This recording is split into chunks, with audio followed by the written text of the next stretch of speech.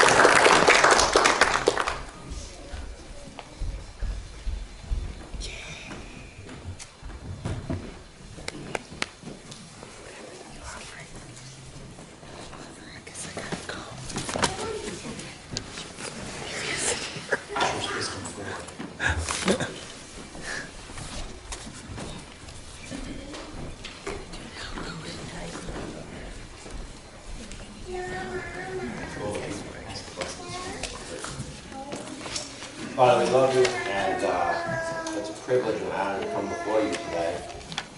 And what just an awesome day to be where it should be, and in this place with our brothers and sisters. And, we thank you for the men and women who fight to protect that right, Lord. And it's reminded in the song that troubles to bless. We don't get that anywhere else, and we're thankful it comes from you, Lord. We live in a world of troubles, and we long for the day that you come and take us away. And so, Lord, we do pray that you would come and come quickly, but in this time, Lord, we pray that we would give back a portion, all of which is yours, Lord. We just pray that you be blessed for your ministry, both here around the world. We ask this in your name. Amen.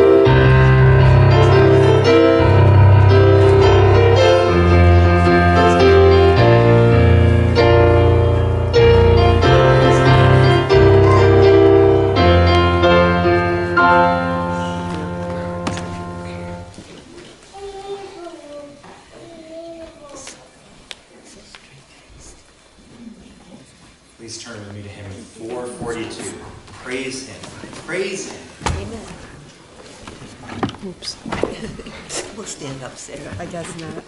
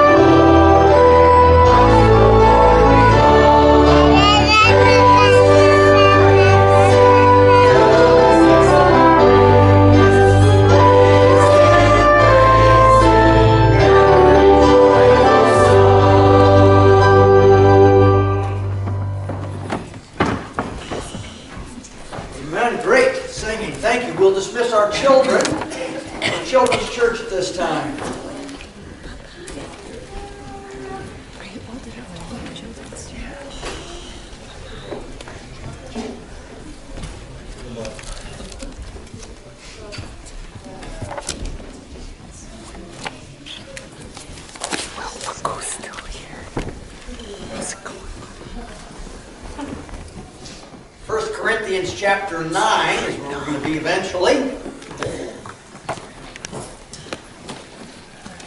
Lord willing, we will conclude this study on our duty as workmen, laborers for Christ. And there's 5 different terms in the New Testament, 5 different Greek terms, and they're translated by different English words, but 5 different terms that explain or describe the Christian's activity in the New Testament. And we kind of wanted to look and see how do we measure up to those Christians in the New Testament that we're supposed to be like. And these are the 5 words. Ergon, we've already looked at, which is just where we get our word energy, ergon. It's the working, duty-doing term. It's the most common word for doing good works, which God has before ordained that we should walk in them. These are the works. Not because in order to get saved, but after we are saved, we just love the Lord and we love others and we want to do good. They sort of flow out of us. And so these are the works. And Titus 3:8 is a very important verse there. And it says that for those who have believed, it's important that they maintain good works. So you believe first and then you keep doing the good works. Anyways, then the second word is the word kopos.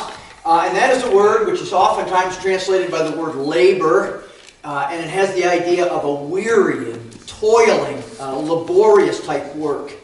Not just work, but the kind that's monotonous, repetitious, and it just exhausts you. That's the kind of work.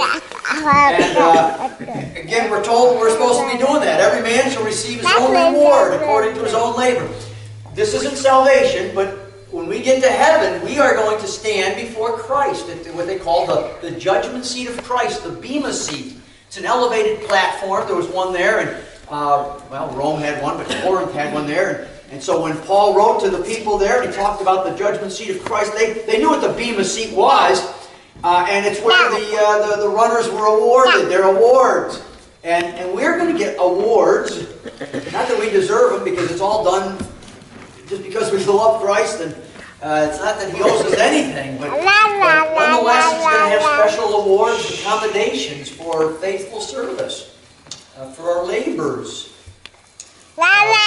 We mentioned, though, that ergon, kopos, any of these terms, agonizing, working, striving, none of these are meritorious. They don't earn our salvation. They've got nothing to do with our salvation. This is after we're saved. These are the things we do just because we love the Lord. So that's important to keep that distinction. The third word that we looked at last week was the word soon athleo. You have the word athlete there, soon, and then athlete. Soon is the prefix, means together with. Athleo means to strive, to wrestle. And so it's an athletic concept of the team pulling together. And I think this is really a beautiful picture of the working of striving together. And that's what the local church ought to be. We ought to be athletes pulling together. And Paul mentioned in Philippians there, Euodia and Syntyche, two women, he says, who were fellow workers who strove together with me. Paul says these two ladies were on my team, and they were pulling with me. And now we together on the same team in the church of Philippi. But he says we need to do that, strive together, pull together. And that's probably a picture of the ants here carrying this rock together. But that's really a good picture of what the church ought to be, working together as a team for Jesus Christ. And whether that ministry is within the body, or caring for a sick member, or the gospel outreach ministries of the church, or into the community, or whatever the church is doing, we all pull together and work supporting the ministry of Jesus Christ. So that's what the word soon athleo means. Striving, working together. Here's a fourth word, agonizomai. And you probably hear the word, which we get our English word, agony right there. Agonize, that's where this word comes from, or the English word comes from this Greek word, agonizomai, and it really does. It means to agonize. And sometimes it's translated by the word agonize or agony, in Scripture. Sometimes it's translated by the English word strive or fight, compete or combat. And that's what the word it has. The meaning is conflict, fierce competition, combat. It's used of battles, fighting. So it's an agonizing term. This is a term which is used, again, it was an athletic term in when Paul wrote and used this term in Scripture. It was used of the athletes in the Olympic Games and the wrestlers. The fierce competition. And it wasn't just early on in the match. The agony was really in the end, in the third period maybe. I don't know if they had periods back then. But today we have 3 periods in a collegiate wrestling match. And it would be like in that third period when I got Will Bond on his back and I'm pinning him, okay? That was 8 or 10 years ago. And he is exhausted, and he is sore and tired and out of energy. He's got nothing left, and I'm about to pin him. And then in agony, he puts forth that last gut-wrenching effort, pushing past the exhaustion barrier, the pain barrier, beyond what anyone thought he could do, and he throws me off and flips me onto my back. That's all imaginary. Probably today he would. Anyways, that's the idea that agonize is that final gut-wrenching move when you thought it was down. Over in 1 Corinthians 9, you've probably got there by now, 1 Corinthians chapter 9, the word is also used of a boxer of competing. We'll start in verse 19. 1 Corinthians chapter 9, verse 19. Paul says, though I am free from all men, I've made myself a servant to all that I might win the more. And to the Jews I became as a Jew that I might win Jews. To those who are under the law, as under the law, that I might win those who are under the law. To those who are without law, as without law, not being without law toward God, but under law toward Christ, nor that I might win those who are without law. And to the weak I became as weak, that I might win the weak. I have become all things to all men, that I might by all means save some. And this I do for the gospel's sake, that I may be partaker of it with you. Do you not know that those who run in a race all run, but one receives the prize? Run in such a way that you may attain it. So he says to the Christians, he says, and he's likening himself in the gospel ministry. He says, this is what I do. I become everything to everybody so I can win people to Christ. And he says, you know, just like in a race, how everybody strives, there's a whole bunch of people running, but only one's going to get it. The fastest, the guy who tries the hardest, the winner. He says, that's how you ought to run the Christian life. Run as hard as you can, as only you're the one that's going to win. Okay? Now in the Christian life, we all will win. Okay? But he says, I want you to run as hard, like you're the only one, as if you were only one person's going to get the reward. And he says, that's how you're going to run that hard. And then he says in another analogy in verse 25, and everyone who competes for the prize. Well, that word competes is the word agonize. Everyone who competes, who's involved in this fierce competition, agonizing for the prize.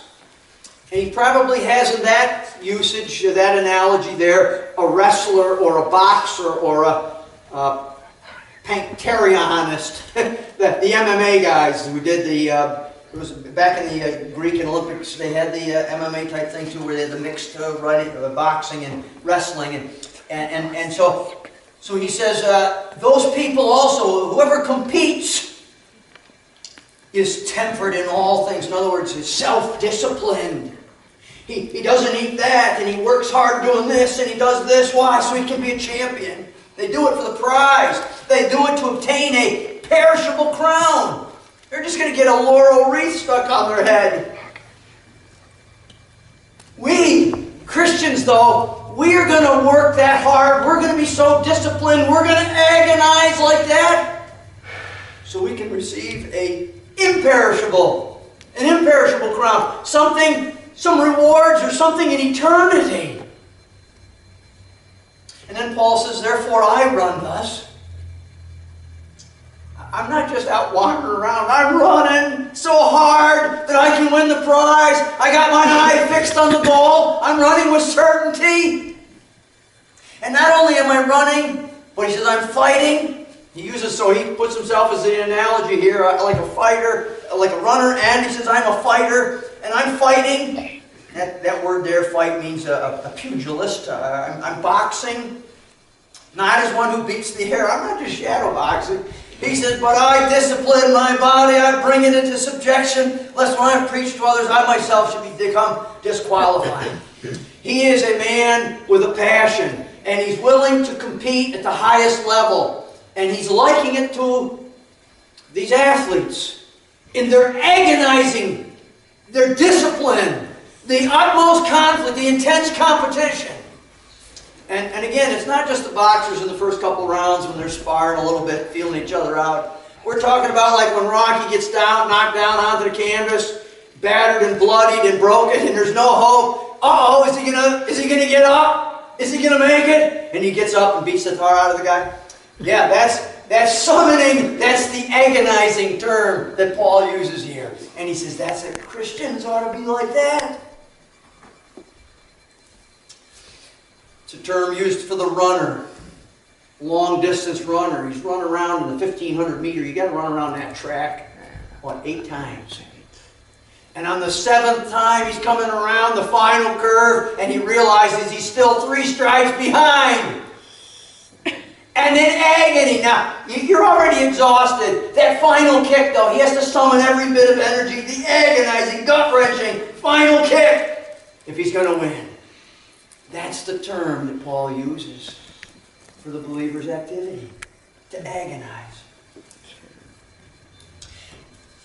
But he also uses it, and it's translated fight.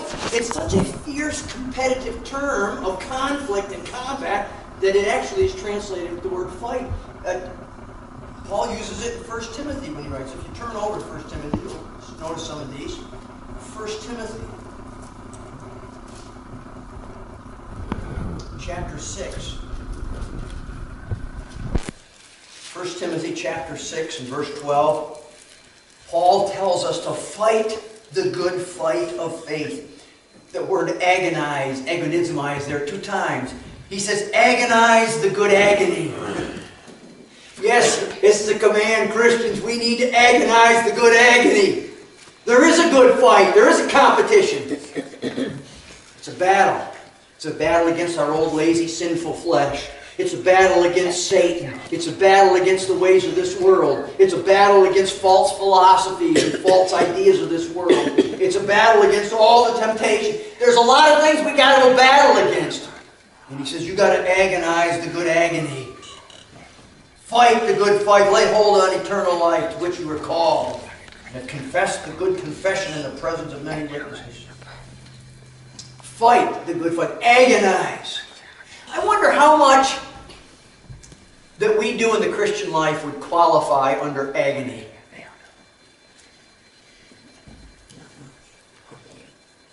We in America have it here pretty easy, don't we? We don't agonize a whole lot in the Christian life, because we don't really suffer much visual, literal persecution. And so we really, Christian life is really pretty easy. We don't agonize too much. But we should. That's the kind of effort we're supposed to put forward. I turn over to 2 Timothy. You see it again there in chapter 4, 2 Timothy chapter 4. And Paul's testimony is this. This is his dying letter. These are probably the last few words that he wrote as an apostle in prison before he was executed. And he says in verse 6, I'm already being poured out as a drink offering. The time of my departure is at hand. In verse 7, I have fought the good fight. In other words, he says, I have agonized the good agony. I've finished the race, and I've kept the faith. I agonized the good agony. I did it. I suffered, I endured, I grueled, I gut-wrenched, I put forth every ounce of energy. I dug myself up off the canvas time and again. I was beaten, I was stoned, I was shipwrecked, I was persecuted, I was chased from city to city, and I kept getting up and I kept going on for Christ. I didn't give up the faith. And there were temptations from within to be lazy and to be untruthful and to be spiteful. And I rejected those. And I kept on and on. And whatever it was that caused me agony in the Christian life, I did it. Because Christian service, living the Christian life, requires fighting. It requires supreme effort, as though it were the difference between life and death. Maybe it's a determination to complete a task spiritually, or to obey a command. You know what? There's some commands in the Word of God, and maybe on a Sunday, I cover some of these things, and that's too hard. I'm not going to do that. Now, that's when we dig in and say, I don't care what agony is required. I am going to obey that command. I'm going to agonize and put forth every bit of effort until I obey it. Now again, this isn't to earn our salvation. This is because we're already saved and we love God. And we're going to agonize just like a husband would do anything. He would agonize to care for his wife. Like a mother would agonize and do anything possible to care for her kids because she loves them. Like a soldier would fight and agonize and do anything because he loves his country and he loves the people who are behind him. So we do this. We agonize, not to earn salvation, but because we love God. And we want to please Him who's enlisted us to be His soldiers. But we agonize. Maybe it's to obey a command. Maybe to meet a goal. Maybe to conquer a sinful habit. You say, oh, that sinful habit, I've been doing that for so long, I'm going to just keep doing it. No. How about agonizing over it and getting over it and conquering it? How about fulfilling a mission, or resisting a temptation, or keeping going, or confronting a brother, keep on believing, or getting out of bed in the morning and having your devotions, or tending with a body of believers? Keep on striving. You see, the Christian faith is oftentimes inconvenient, and it's difficult to be obedient and faithful, diligent servant of God. It's not easy. It requires agonizing the good agony.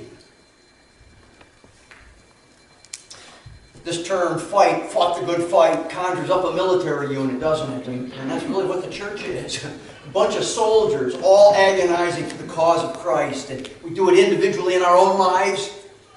We do it together for the cause of Christ. Are you willing to submit to military discipline? To accept modest rations as a Christian soldier? To give up some comforts? To take a cold shower?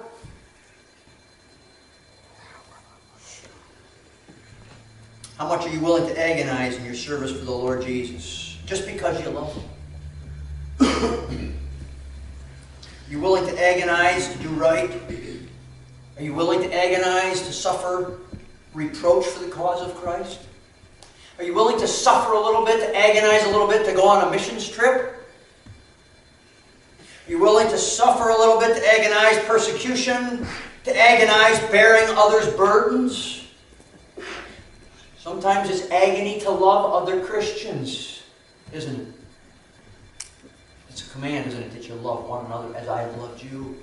To love others sacrificially, that requires a little agonizing sometimes. It's not so easy. Some people agonize over just coming to church. Oh, you mean I got to get up earlier on Sunday to go to church? Or you mean I got to hurry home and get dressed and get out to church on Wednesday night? And it's like a little agony involved even to come to church. Some people, it's agony to clean church. I know, I hurt last night when I was vacuuming. Some people, it's agony to serve in the nursery. Put up with those kids for 45 minutes. Or an hour and 45 hours. Sometimes it's agony to resist temptation. Boy, we just want to gossip. I just want to shout back. I just want to be angry. I want to lie. I want to exaggerate. There's these temptations that we have, and you know what? It's agony to bite our tongue and to hold it back and to do what we should do. To resist certain temptation. To not look, to not lust, to not speak. It's agony. To confront a brother in sin. Ooh, that's hard. Even harder to humble ourselves when we have sinned against a brother and go to them and confess or to forgive. It's agonizing sometimes to be reconciled. How about to publicly take a stand at work as a Christian? Stand for the truth and righteousness at work, and people may laugh at you at school. Maybe that's what Paul meant about agonizing the good agony. I don't know what agony is required in your life to live the Christian life out and to follow Christ and to serve Him, but that's what Paul says, fight the good fight. Agonize. Like a soldier, like a boxer, like a wrestler, like a runner. Put forth the ultimate energy, effort. 2 Timothy, since we're right there, if you back up a chapter 2 and verse 4, we're just reminded there about the soldier, how disciplined he is. He says in verse 4, no one engaged in warfare. No one that is an active soldier, an active duty. Nobody that's soldiering engages himself with the affairs of this life. I said engage, but I meant entangles. He doesn't get snared up and distracted by the affairs of this life. Why? Because he's got something more important to do. He's a soldier in the Lord's army. And he's battling against the powers of darkness. He's battling against the lust of the flesh. He's battling against the world. He's got a mission. He's in agony. And he's going to go forward. Why? That he may please Him who has enlisted him as a soldier. I think the old King James has be accepted of him or acceptable. The idea is to do what is acceptable, in other words, pleasing to him. It's not earning salvation. It's just because we want to please our Savior so much. We love him. It's about pleasing our Lord, being a good soldier.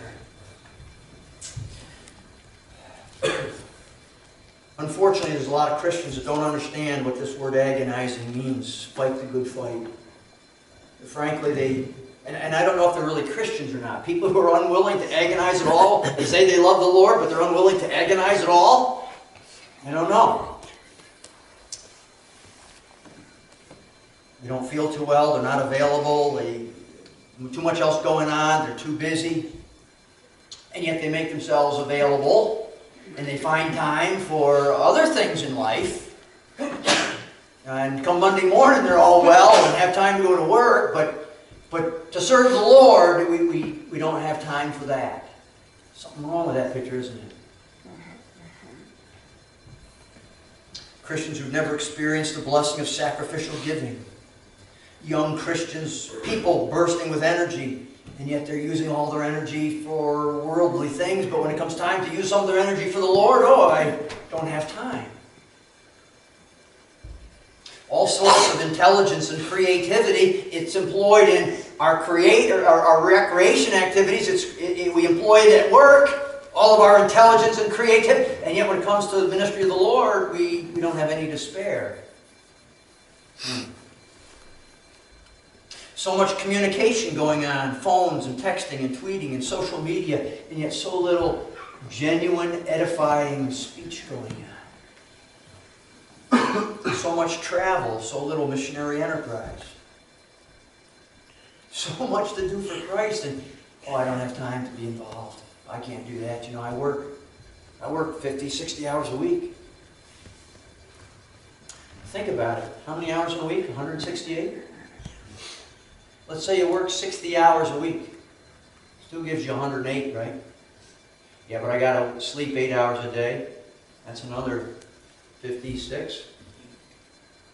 That leaves you with, what, 52 hours with nothing to do. You think you could give God a few hours of those? Just a couple hours of serving the Lord a week?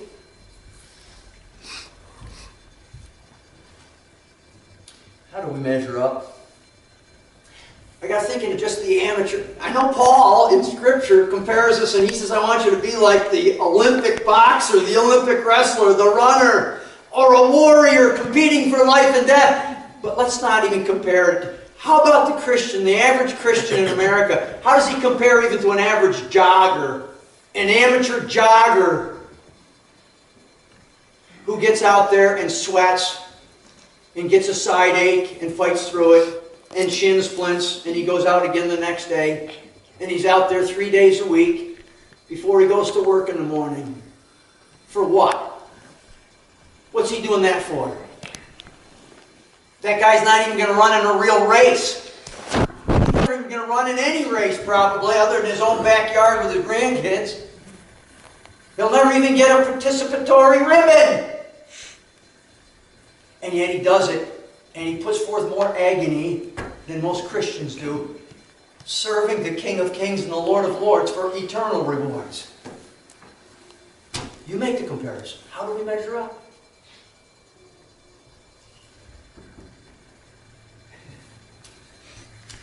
Or do we measure up at all? You say, well, I don't want to be compared to a soldier, a runner, a boxer. I just like to keep it simple. I want to do what Jesus would do. If Jesus did it, that's what I want to do. Just keep it simple. Did Jesus toil? Did he ever agonize? Yeah. He sure did. Imagine the agony he went through for you and I. Everything about his life was always, I'm here to do the will of him that sent me. That's all it always mattered. I'm his beloved son, whom he's well pleased. What? Yeah, well, that's because I keep doing I'm here to do the Father's will. I'm here to do the will of him who sent me. To follow his commands, to speak his word. There in the garden, it says, being in agony, he prayed more earnestly. Agony. Agony over the souls of men. Agony, emotionally, physically, the distress of facing the cross.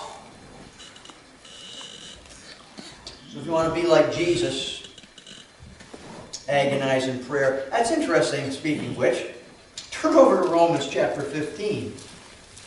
Because agonizing in prayer. How many of you ever agonized in prayer? I mean, got down on your hands and knees or on your face on the ground and cried in anguish to God.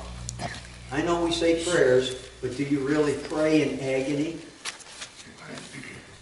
Well, you know, that's what Paul asked the Roman church to do. The church at Rome. He says this in verse 30. Let's just back up a little bit, though. In verse 27, it pleased them indeed, and they are their debtors. For if the Gentiles have been partakers of the spiritual things, their duty also is to minister to them in material things. Therefore, when I have performed this, and have sealed to them this fruit, I shall go by way of you to Spain. Paul was bringing a gift of money, and he was going to deliver that first, and that was going to be fruit to their account. But then he says, I'm going to stop by Rome on my way to Spain. That was Paul's desire. But he says in verse 29, he says, I know that when I come to you, to the church at Rome, I shall come in the fullness of the blessing of the gospel of Christ. Now I beg you, brethren. As Paul is writing, he's in Corinth at the time he's writing this letter. He's writing to Rome and to the church there. And he says, I beg you, brethren. Pray. I beg you through the Lord Jesus Christ and through the love of the Spirit. That's really interesting. And I think it has to do with Paul's love of the Spirit of God. His love for Christ, his love for the Spirit, their love for Christ, their love for the Spirit. Anyways, he's begging them in the name of Jesus, in the name of the Holy Spirit, to strive together with me in prayers. Agonizomai. Agonize with me. Agonize together with me in prayer. For me. Paul's agonizing for himself, and he's asking that the church join in with him in agony. Agonizing prayer. Why? Because Paul's going to have to go to Jerusalem. Now, if you go back and read Acts, and we're going to get to this, Dennis has been doing a great job in the book of Acts, Sunday school. Maybe we'll get to this. It's in Acts chapter 20, I think. Remember when Paul was in Ephesus, he was on his way, and he says, but I go bound in chains to Jerusalem. Not in chains, but bound in the Holy Spirit to Jerusalem. Not knowing the things that are going to befall me. But that the Spirit witnesses. He says it's going to be chains and imprisonment. And then in verse 24, Paul says this, but none of those things move me. It don't bother me a bit. Neither do I count my life dear unto myself, so that I might finish my course with joy in the ministry which I have received of the Lord Jesus, to testify the gospel of the grace of God. I'm going to Jerusalem no matter what it costs me. And you know what? The Romans prayed for him, as Paul did too, even though bonds and imprisonment awaited him. And God delivered him from the Judeans. That's what he says in the next verse, verse 31, that I may be delivered from those in Judea who do not believe, and that my service for Jerusalem may be acceptable to the saints. And verse 32, that I may come to you with joy by the will of God and may be refreshed together with you. God answered those prayers. Because the saints agonize together in prayer. I don't know. I don't know why we don't agonize in prayer. Is it because we don't think things are that important? Everything's okay as it is? We'll just say a few little prayers. We don't have to really wrestle. We don't really have to struggle or strive in our prayers like we're contending about anything. That's the word. Agonize. In prayers together with me.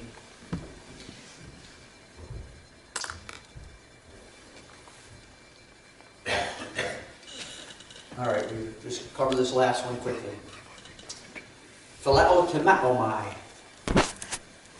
You recognize the first part of that word. Phileo is the Greek word for love. Very important word. Very high, intense word. It's brotherly love. It's family love. It's the love a mother and father have for each other, and children for each other. It's the love that God has for His Son, the Lord Jesus. Phileo. Very strong love. And it's coupled with the word tomao. from which I get my name, Timotheus. Timao plus theos is Timothy. Timao means honor, and theos is God. My name means honored of God, Timotheus. Well, this word, phileo, timao, means to love, honor. And it has the idea of to seek after honor, to be ambitious and zealous toward reaching a high level of honor. That's what the word means. And it's translated to aim for, ambition, to strive for, and those are the words that are translated that. 2 Corinthians, we have this word used. 2 Corinthians chapter 5 and verse 9. And Paul, just in these previous verses to 9, he was talking about, I'm willing to be absent from the body and present with the Lord, but if that's not what I want, then I'm going to be here, present in the body, and I'm going to serve. And he says, it doesn't make any difference to me whether I'm here or gone. My aim, notice what he says, therefore we make it our aim. That phrase there, make it our aim, that's the word to love. Phileo timao, to love honor. We are pursuing high honor. Therefore, we pursue high honor. We make it our aim. We are ambitious, zealously working toward, whether present or absent, to be well-pleasing to Him. Paul says, my life, that of the apostles that are working with me, Silas and Barnabas, whoever's with me, Timothy, it is our aim to be pleasing to Him. We are striving for high honors in everything we do for Christ. It's not a love honor in the sense that I want to be thought of, I want everyone to look up at me because I'm so important. No, Paul just wanted to aim. He wanted his life, his ministry, everything he did for Christ to be acceptable, as though he were doing it for the commander-in-chief. Oh, he was doing it. He was doing it for the King of Kings. And he wanted his work, his service, his ministry to be the absolute best, so that he would be decorated. That's what it's worthy of. He didn't take his ministry as, it doesn't matter if I do or don't. If I have a chance, I'll prepare for Sunday school. Maybe if I get a chance Saturday night or Sunday morning, I'll put some time in. Or, I know Sunday's important. I'm going to go to church Sunday morning, but it doesn't matter if I stay up half the night Saturday night and then I can sleep through the service on Sunday. Everything he did was his absolute utmost for his highest. Wanted to be honorable for the Lord Jesus. Romans 15 again, verse 20.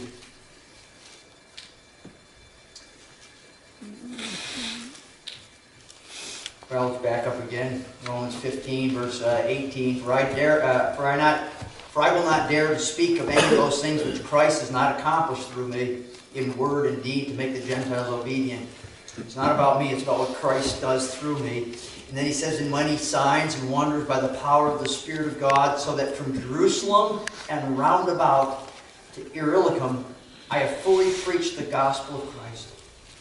Illyricum, that's up in Yugoslavia, what is now Yugoslavia.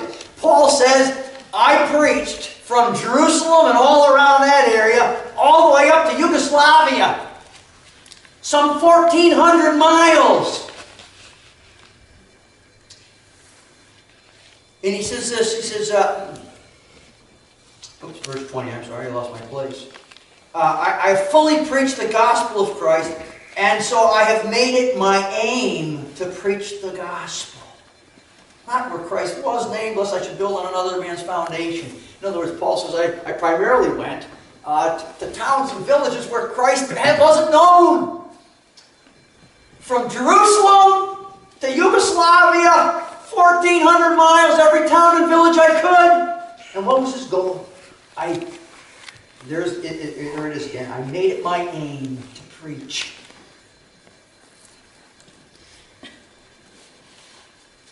Phileo timao, to preach. He sought the highest honors in his preaching ministry. He didn't take his preaching ministry. When he went to stand before people, maybe it was just Lydia and a few people, women down at the riverside. Maybe it was in the synagogue with 100 or 200 people. Maybe it was on Solomon's porch. in the temple, to thousands of people, wherever it was, and whoever he was speaking to. He strove for highest honors. He recognized that he was an ambassador of the Almighty God of the universe. He didn't take it lightly. He strove for highest honors. Committed to a noble task in a manner worthy of highest honors. That's how he took his Christian service.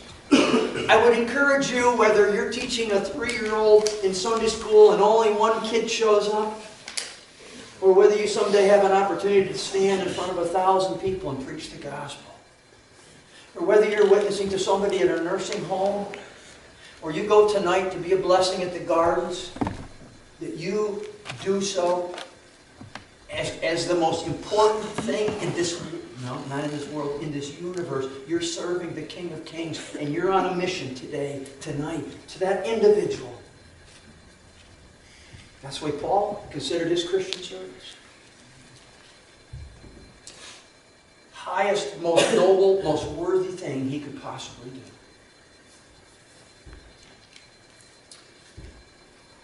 I may be just a clay vessel, but I'm going to be the very best clay vessel I can be.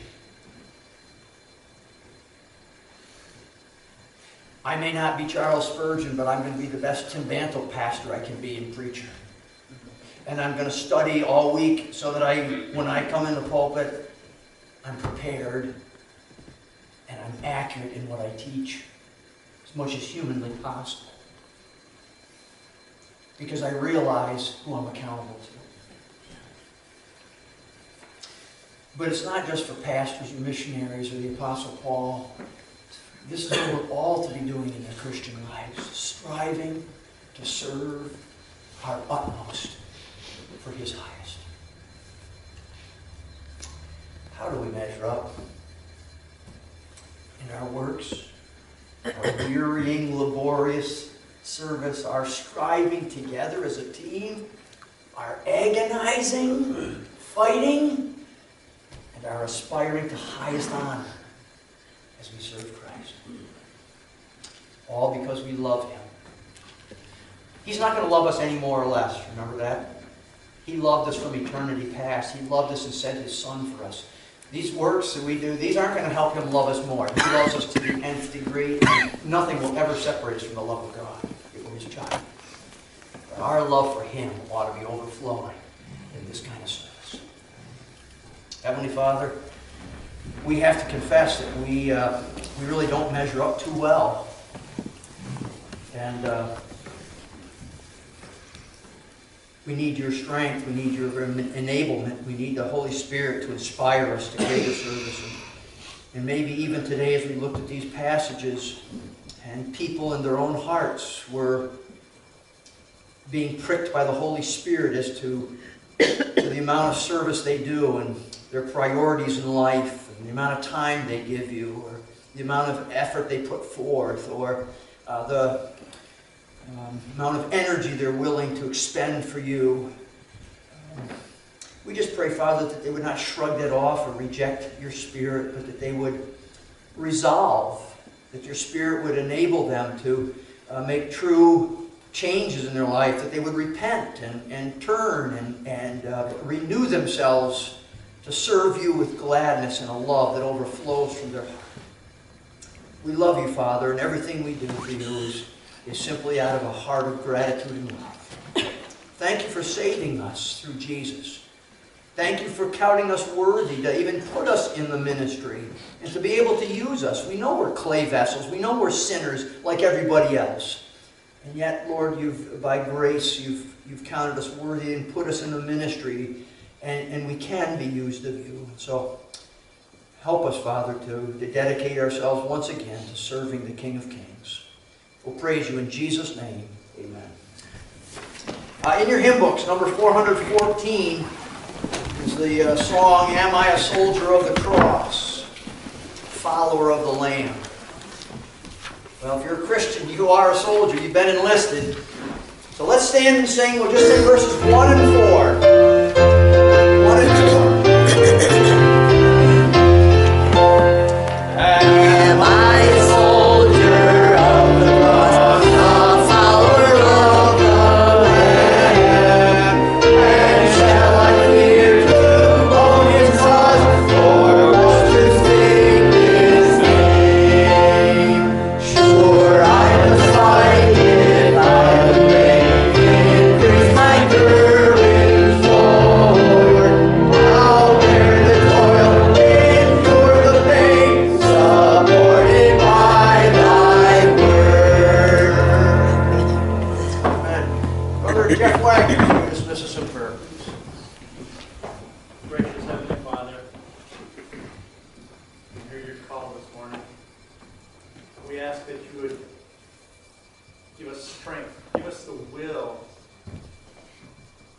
serve you, to agonize in our service for you, Lord. Give us the desire to struggle to serve you better, to serve you more. As Pastor mentioned, we are so easy here in America. And we see and we hear about people overseas that their faith is restricted, and ours is so easy and so open here. We pray, Lord, that you give us strength and give us the desire to be more faithful to you in each and every day. In Jesus' name we pray. Amen.